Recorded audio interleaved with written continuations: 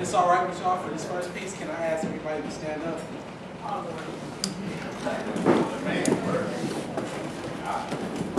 Can't hear the list. Participation. Y'all actually don't have to participate. I just need to understand. I pledge allegiance to the flag of the United States of America and to the republic for which it stands. I remember saying the Pledge of Allegiance until we no longer were one nation under God. Oaths carried out by blood-stained martyrs who would never again see the shores they swore to defend. Folded flags to replace twisted bodies in trenches similar to arthritic fingers that stitched them. Betsy Ross could see the future. She crafted ominous warnings of irony into the very fabric we are taught to live and die for. She left stripes so we would know to read between lines. Stars in place of Union Jacks. For sailors valued them, for those would guide them home. We are the birthright of the East India Trading Company. Caribbean pirates who stash truth in treasure boxes beneath sandy brown hair and name themselves historians. Pioneers of virgin lands so civilized our pure white flags were stained red with skin of men who called this home long before we threw Plymouth rocks at glass houses.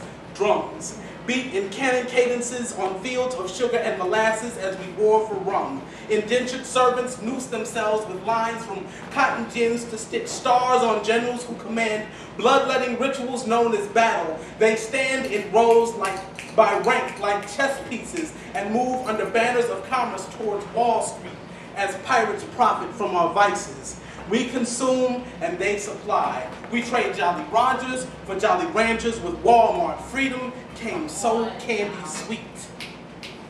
We are victims of false flag attacks because Betsy stitched a false flag. She, like America, fell in love with the bearer of ill news. She had 5 daughters, the FBI, CIA, NSA, IRS, and ATF. I think of her daughters and how twisted and ugly they grew.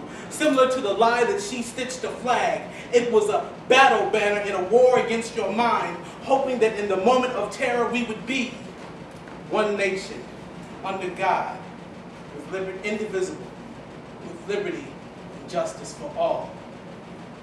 But God has nothing to do with this. Well.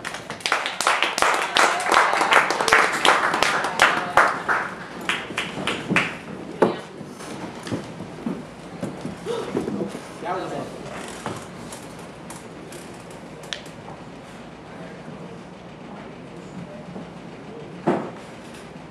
I never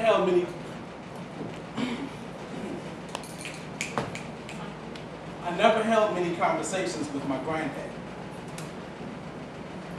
He was like a wrecking ball of reality.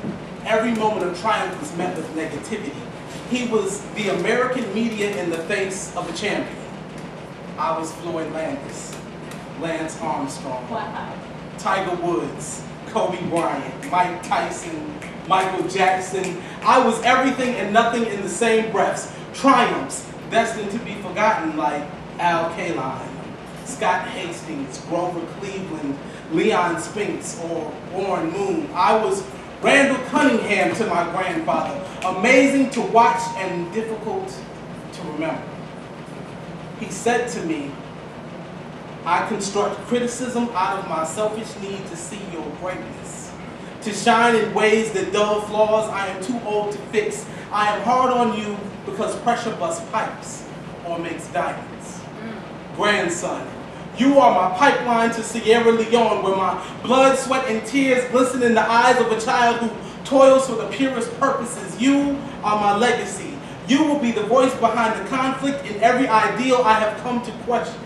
Young man, lift your head up, put your shoulders back, look mediocrity in the eye and tell it, I do not put my pants on one leg at a time. My glasses block blues that surround me so I can see a rose-colored future, and that you are not a man because of the men you stand beside, but because of the morals you stand behind and the pride that you stand upon. You are my grandson. He told me that on my 21st birthday. And before that, I was 18. He said it again when I was 24. And I am sure that those words will be uttered in every imaginary obstacle I face for the rest of my forever. My grandfather was never one to let his words be forgotten.